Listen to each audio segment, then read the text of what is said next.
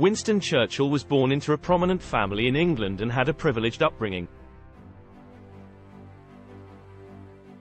His father was a prominent politician and his mother was American.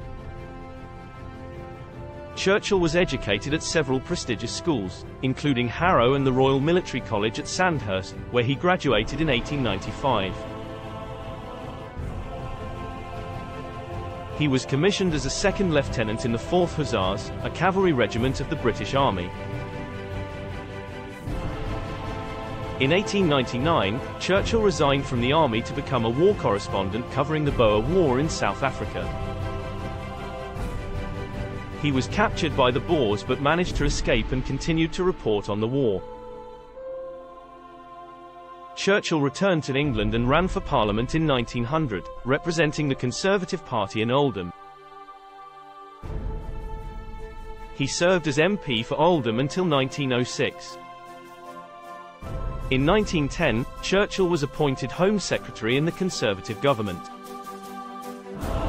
He was responsible for overseeing the police and the internal security of the country.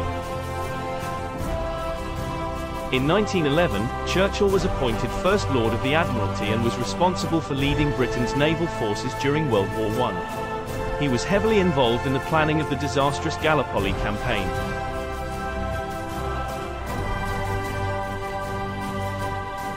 After the failure of the Gallipoli campaign, Churchill resigned from the government and rejoined the army, serving on the Western Front. Churchill returned to the government in 1917 as Minister of Munitions and was later appointed Secretary of State for War and Air in 1919. Churchill became Prime Minister of the United Kingdom on May 10, 1940, at a time when the country was facing its greatest crisis during World War II.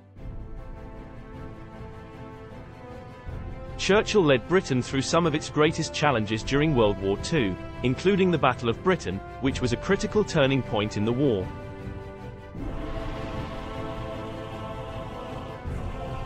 Churchill is famous for his speeches, including "We shall fight on the beaches" and "Never surrender," which helped to inspire the British people during the darkest days of World War II.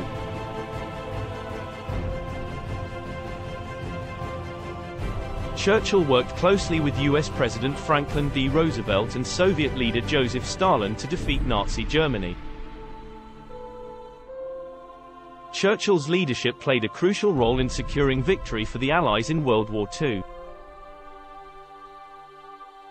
After the war, Churchill led the Conservative Party in the general election of 1945, but he lost to the Labour Party. He became Prime Minister again from 1951 to 1955. Churchill was awarded the Nobel Prize in Literature in 1953 for his writings and speeches. He was the first person to receive the prize for his work as a political leader. Churchill played a significant role in the creation of the United Nations, an international organization aimed at promoting peace and cooperation among nations.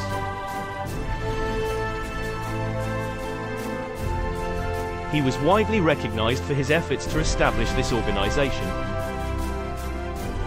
Churchill is best known for his Iron Curtain speech, which he delivered in Fulton, Missouri in 1946. In this speech, Churchill warned of the growing threat posed by Soviet expansion and called for a strong response from the Western world.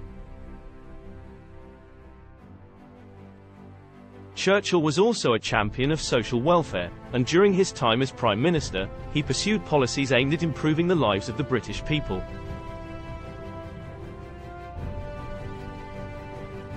One of the most notable achievements of his government was the creation of the National Health Service, which provided free medical care to all citizens.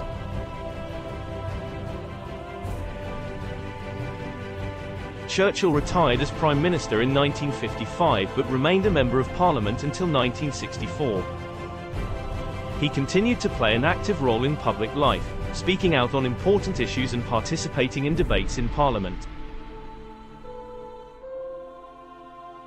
Churchill died on January 24, 1965, in London, England at the age of 90. He was widely mourned as one of the greatest leaders of the 20th century, and his legacy continues to inspire people around the world to this day.